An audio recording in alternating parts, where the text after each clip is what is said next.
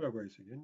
In the previous videos, we have evaluated thermal response test results. We have calculated thermal conductivity using infinite line source and infinite cylinder source. So I want to use a numerical model to validate my results. That's why I'm going to use OpenGeoSys. It is an open source program. It can be downloaded in this website and it can be used free. And first of all, I need to prepare the for geometry of my borehole. I'm going to use also another freeware program, the GNOGS. It's possible to design my geometry. First of all, I need to give the points to here. I'm going to start from 0. I need to write all the points here. Yes, I wrote the points here, the name of the middle of the BHE, point BHE. Also here the pole lines, also it is prepared for here. This is my pole line, this is a borehole, this is a line. And also surfaces are here, so I can look from here.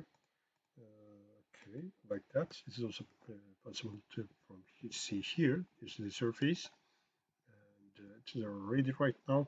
And yeah, these are some notes because these notes I need to give because in this solution of the as a line the borehole, we need to use this criteria. Otherwise, we cannot get to the exact results. This is our borehole radius, and this is the R criteria. If you have 6 nodes around to your PHE, and you need to use this criteria A number, I use 6 nodes and the 6.13. And like here, it is written here.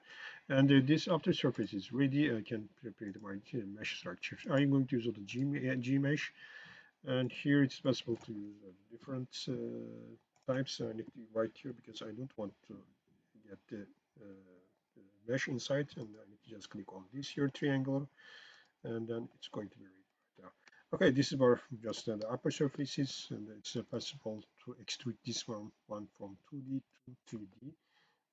My borehole is a 55 meter, and I'm going to use a 55 here. And for each meter, I'm going to use one node, one zone, and it's possible like that. Yes, the geometry is here.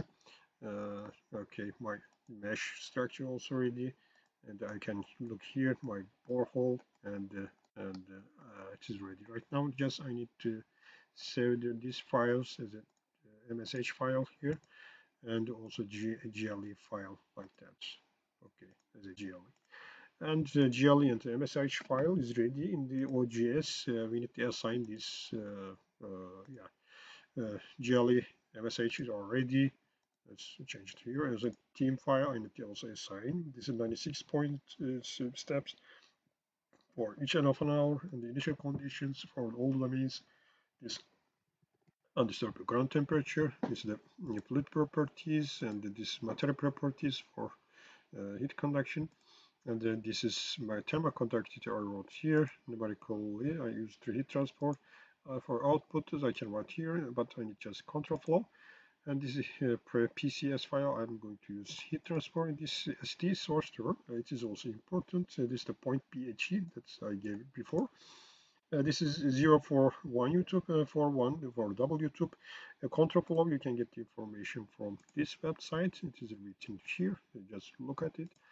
And flow properties, the distance between pipes and the thermal conductivity of pipes, and here the zones and the length of the borehole and the diameter of the borehole. This is the ground thermal conductivity is also get from here, and this is closed borehole. These are my steps. This is the time. This is the 0. If I give the inlet temperature, I give inlet temperature. That's why I put here 0, and this is the flow rates. And then it's ready. I can put all the files in one file, one folder. Yes, I put all the files here, and this is my OGS exe file, and I need to just start on exe file, and I need to write to here test case without extension, and then it's ready, and it's going to take a couple of minutes, and I will get ready. Yes, model is completed. I can see here my control flow files, and I can open for also from Notepad.